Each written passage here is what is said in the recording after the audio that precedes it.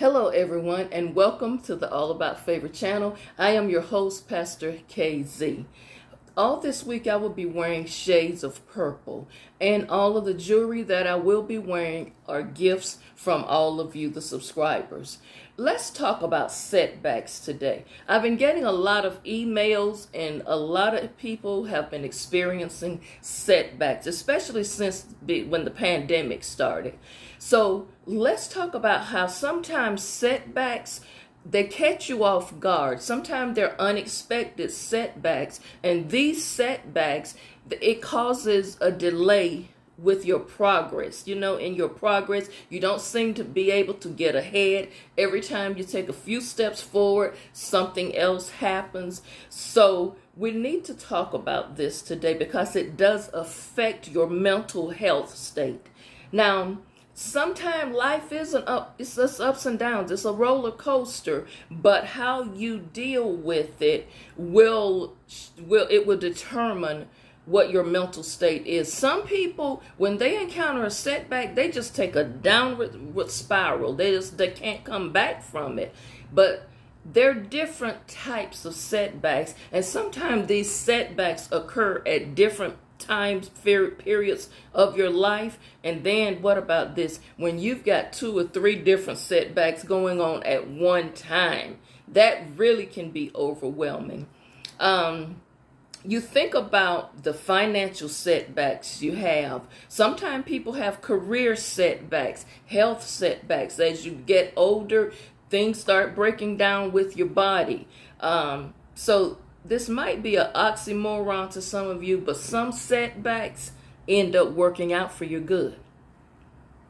You know, sometimes you have to take a few steps back and really sit in some stuff and then begin to reevaluate your life, begin to make some changes, modify some things. So sometimes a setback is not a bad thing for you, because sometimes you're running all over the place and you're so busy you don't take time to think.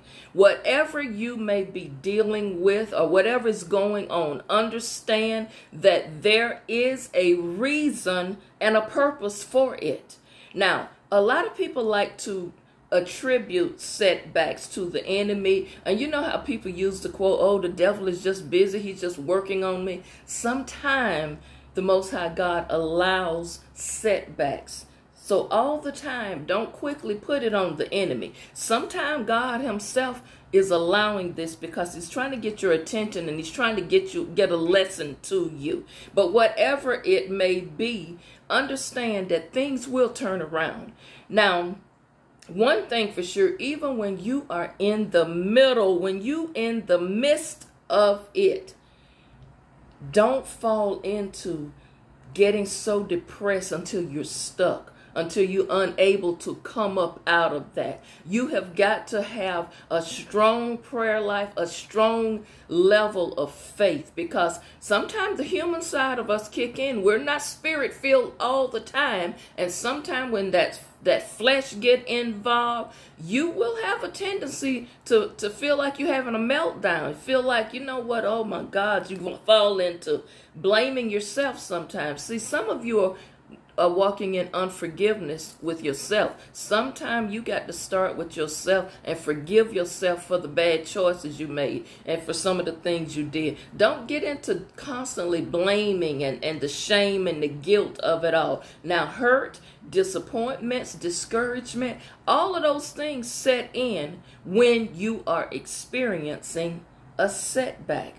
You know what though? Like I said, God just might be putting you in position for your comeback.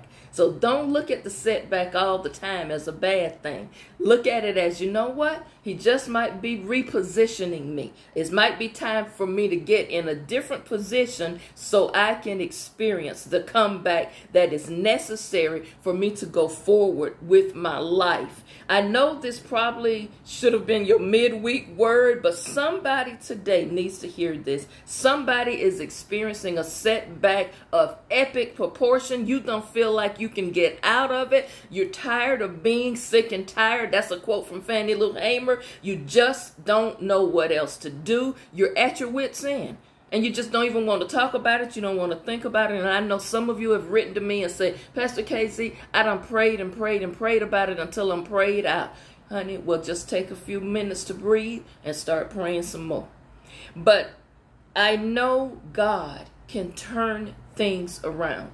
I know I've experienced him turn around situations. So what I'm saying to somebody today is you've got to believe, by all human accounts, it's easy to say this is impossible to turn around. But I know in the scriptures it said with the Most High God, all things are possible to them that believe. What I'm saying is don't fall apart during a crisis.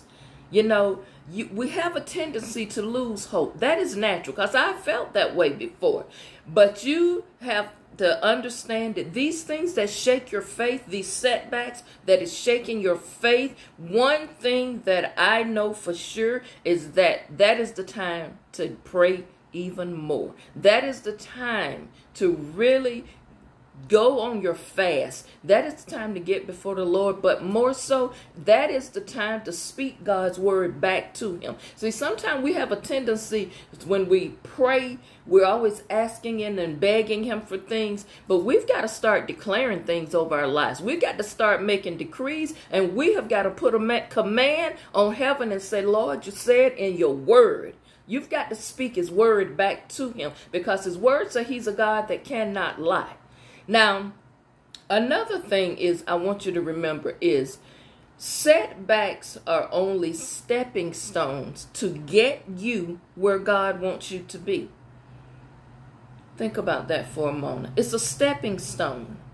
You've got to follow the roadmap, follow the directions, because sometimes God slow you down, pull you back in, reel you in, cause a delay, and it be for your good. So understand how you act, how you behave, the things you say out of your mouth when you are experiencing a setback. It will play a very important role in how soon your comeback comes.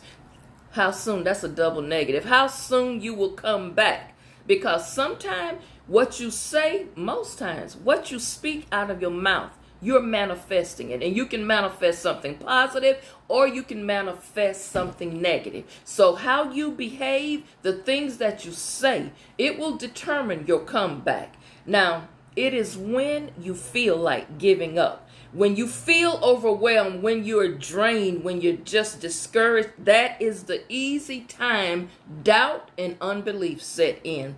Be aware of those tendencies when you are walking in doubt and unbelief. Some setbacks will leave you emotionally drained.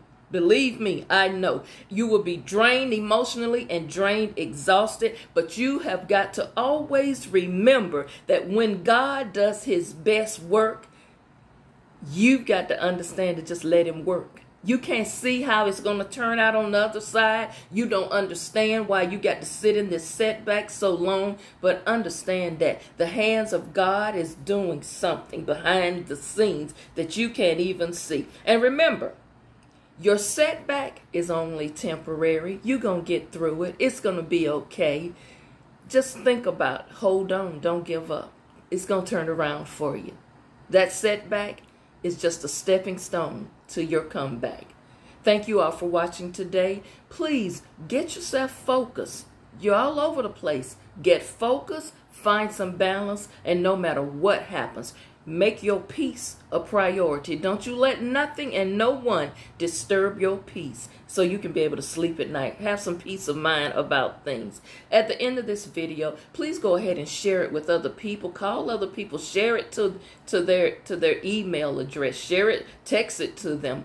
Also, if you are watching on other platforms such as Facebook and Instagram and TikTok, hop over to my YouTube channel. Please hit the thumbs up button and subscribe to the channel. It's free to subscribe, and hit the notification bell. I don't control when the notifications come out. All I do is once I upload the videos, they send them out at random. So thank you so much for watching. And again, all this week, I'll be representing the color purple, shades of purple. Royalty. Have a wonderful day. I'll see you tomorrow.